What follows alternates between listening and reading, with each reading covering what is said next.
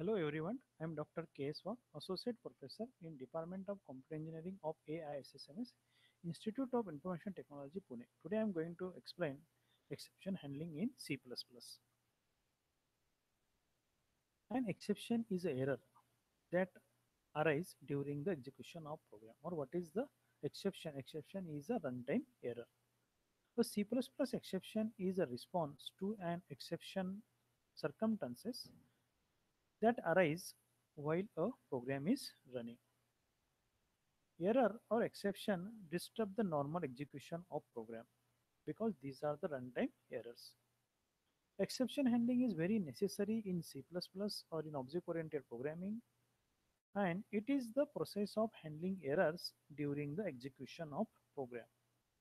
It makes sure that the execution of the program is not affected by the exception or runtime errors and handle them without causing any issue to the program execution, and it is called the exception handling.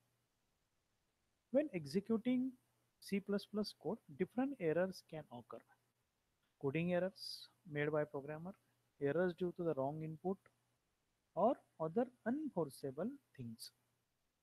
When an error occurs, C++ will normally stop and generate an error message. The technical term for this, C++ will throw an exception when the error is occurs in a try block or in throw the exception to the in a program in other block, so it would be handled by that block. Exception handling is commonly used to handle errors situations in a runtime. Once an error is handled, it is no longer an error.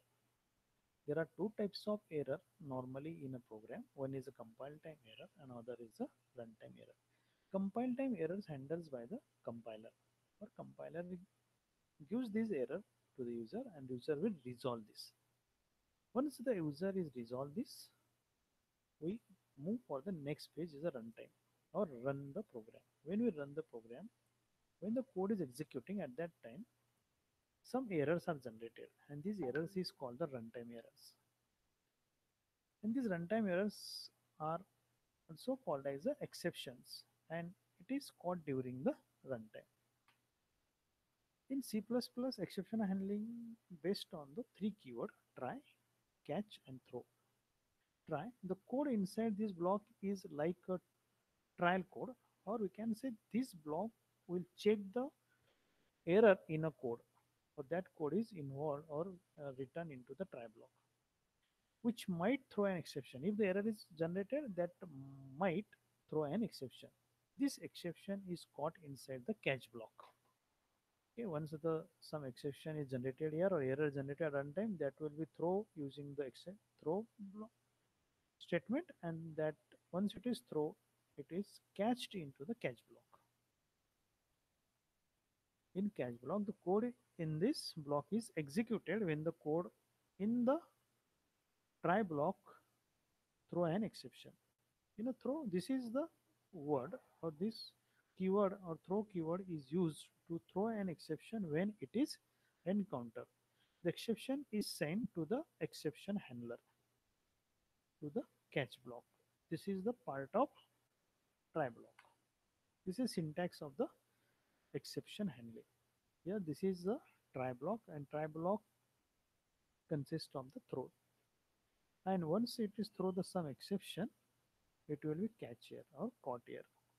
Here the code means we are checking the error code or error in a code or something given input and that input is wrong, that will be throw here, or we can handle this runtime errors using the catch block. It's a simple program for exception handling or exception. Okay, here is when we are asking the user, we have taken three integer value ABC. We are asking the user enter A and enter B. Once the user enter the A and B, we are giving the A is 5 and B is 2. So 5 divided by 2, the answer equal to C equal to 2. So it will be executed very nicely. But when we are giving the output when you're giving the input a equal to 5 and b equal to 0. So when the b equal to 0, it is a abnormal termination occur, or it is not possible to any number divided by 0. So this is the error. This is called the divide by 0 error. And this divide by 0 error we can handle here. Once it is enter the b, we can check here if b equals to 0. In try block we can write add here try block, and in try block we can write if if b equals to 0, then not possible to divide, else means it is non-zero value, so it then go to the execute c equal to a by b. Okay, this is another example. Here we have taken in a try block int age equal to 15. If age is greater than 18, then access granted, you are old enough. If the age is 17 years, when 17 is greater than 18, no. So it will throw the exception. When this throw the exception, the control goes to into the catch block int my num. This age is mapped here. Whatever the age is throw by there, it is 17. Access denied. You must be at least 18 years old, and here see out age. Whatever the age is passed here, that is 17. Thank you. Happy learning.